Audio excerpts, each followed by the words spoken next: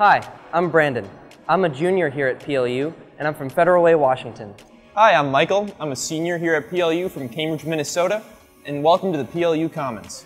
Today, we're going to be taking you all on a very special campus dining tour. We're going to show you some of PLU's food options. Let's do it! Hey, so today we will be sampling 8 different dishes from the Commons and the Old Main Market dining menu. I'm excited. Shall we? Let's dig in.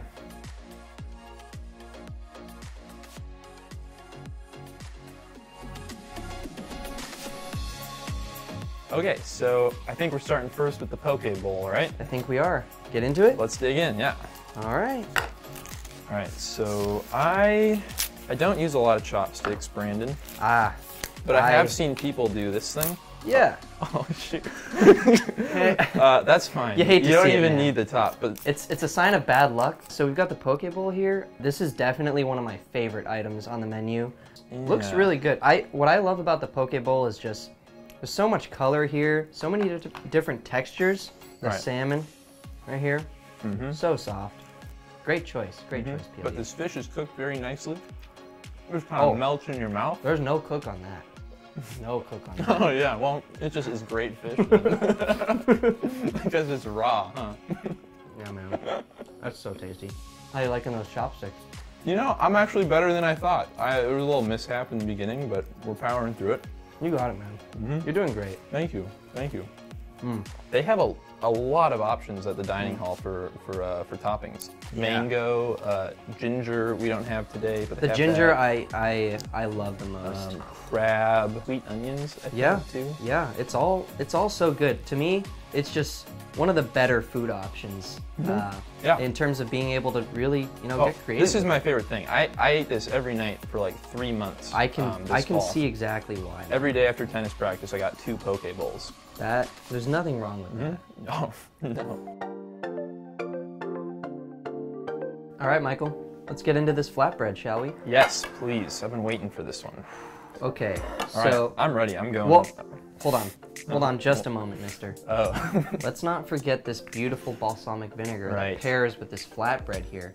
Man, I've not had balsamic vinegar on pizza before. That's a new one. I cannot stress enough how good balsamic vinegar is. So now that we have properly prepared this flatbread, okay, now we're ready. Let's get into it. Okay. It's your half. Ooh, I like that crust. That's got a good sound to it. A good vibrato. Yeah. All right, shall we? Yes, please. I'm dying. Pizza cheers. Pizza cheers. There you go. All right. The dough is very sweet. It's like a sweet dough, which is something I like. It's more of a Pizza Hut dough as compared to a Domino's dough. Yeah. If we're talking delivery. I really love the assortment of toppings on here. The veggies, they look great. They taste great. Yeah. Tomatoes are very sweet and juicy, very garden fresh. The balsamic vinegar, such a sweetness to it. There's just a whole garden on this pizza right now. Oh, should we try something else? Let's dig into this salad. I think we have an olio salad here. Very visually pleasing. So many colors. Salad dressing, sir. Thank you. I love the salad choices that we have. They're really creative with them sometimes. This one in particular looks very appetizing. Okay, gonna get a big bite here. Some mixed greens, some chicken, a little baby tomato. Let's do this. Mixed greens are fresh. I like that they decided to include some craisins. It's a nice, sweet. I do like a bit of sweet in my salad, and those craisins do a good job. The choice of shredded parm, very good. We also seem to have some little diced bits in here.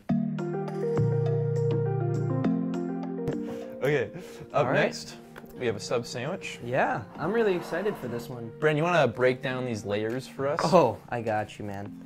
So it looks like we've got some roast beef here, some maybe American or cheddar cheese, some tomato. Oh, these look very pretty. Oh, yes. And some nice crisp lettuce to top it off, everyone.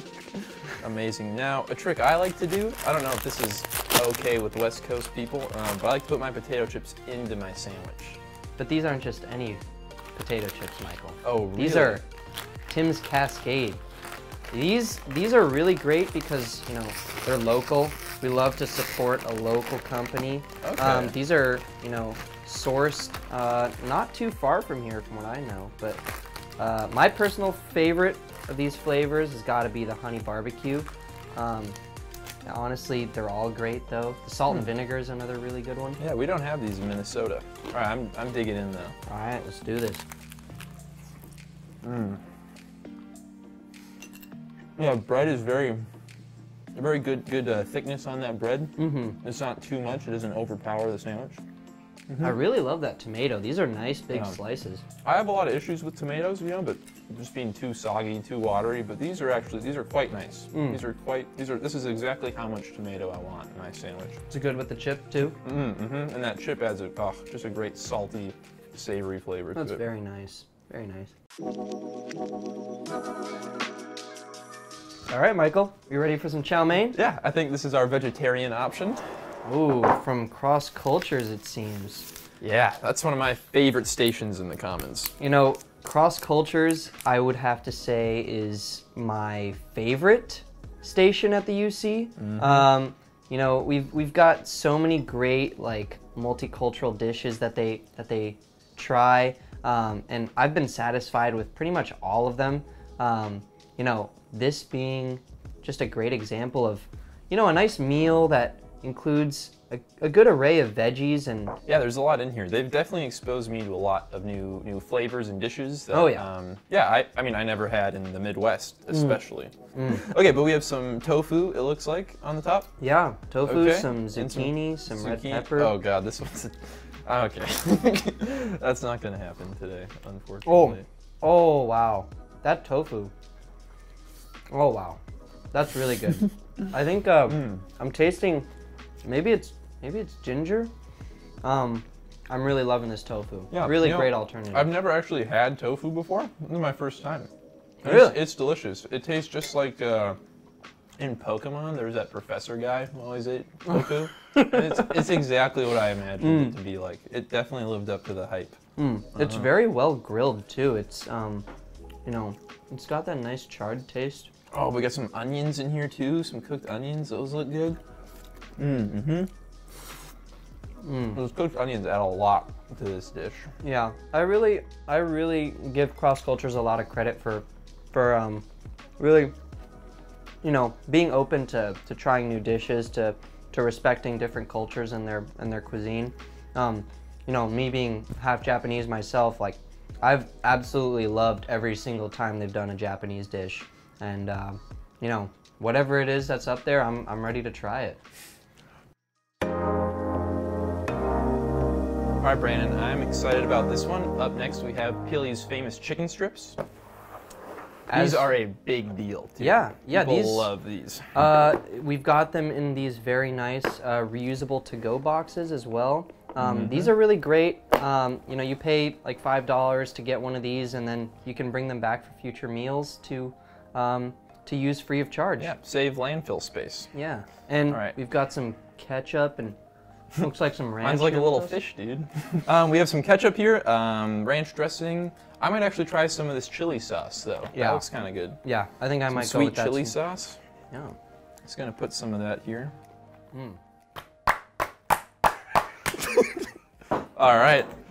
Perfect. That's really nice, Mike. Can I get some too? Yeah, absolutely. Here you go. Okay, I'm digging the chili sauce is very good. Oh yeah, that's chicken's very flavorful. Good breading, very crisp. Yeah, this chicken's really nice and soft. I see why there's such a big deal about it. I mean, they have a lane in the UC just for chicken strips. Express lane right to chicken strips, and I believe like grilled cheese you can get too. I get it now. You know, it makes sense. I get why there's such a strong following for these. Yeah, good choice on the chili sauce, by the way. Oh, dude, yeah, who knew? That stuff's delicious. Well, we've had a lot of good food today. I think I'm ready for dessert. Dude, yeah, my tummy's packed. Yeah. All right. Oh, these are hiding? Okay, let's do this. These burgers are great. What I'm noticing here is we've got some potato. There's everything on this. This is nice one of PLU's special burgers, right? Every day they have like a new special kind of burger, and I think this must be today's then. Well, I mean, I've never seen this one before, so pretty special to me. Let's get in there. Oh yeah, the potato adds a lot to it. That's really nice. Oh wow, I have never experienced a burger like this, but I'm really digging it. Yeah, and it's nice too because these burgers, you know, they can go with a meat patty or they have black bean patties as well. Those are really tasty. They have the Beyond Meat patties also as an option. Yeah, PLU though, all around very solid burger lineup. Great burgers. Our last item of the day is the fabled Uncrustable. Smucker's Uncrustable, a staple food item for all PLU students. I cannot stress enough how amazing these things are. I know that students across PLU can all agree, for the most part, that these are just a great snack, a great pick-me-up in the morning. A great meal, man. I have 2 of these for breakfast often. Yeah. These are emotional support on their own. They're light and fluffy. Ohm is so great for stocking these all the time. Quick pro tip, everyone. Sometimes these are frozen. If you buy one of these before class and have it in your pocket during class, you can have it afterwards body heat. At a perfect temperature. Beyond Uncrustables, I mean, Ohm is a magical place on campus. Like freshman year, you're stacked with dining dollars. You go with your group of friends at 9 o'clock at night to Ohm. You get some Ben & Jerry's ice cream. You get some Pringles. You get yourself a sugary drink, and you go back to your dorm. You're hanging out, having fun, watching movies, working on homework. Yeah, some of my happiest memories, honestly. Just thinking back right now. I think of so many times where it would hit about 11:57, and I knew that there were only 3 minutes left to get to Ohm. You run. And I have full-on sprinted there just to get a snack for the rest of the night. We've all been there. I think it's a universal experience. Oh boy, okay. Well, we hope you enjoyed this culinary journey. Thanks for joining us, you all. We hope to see you soon. Go Lutes!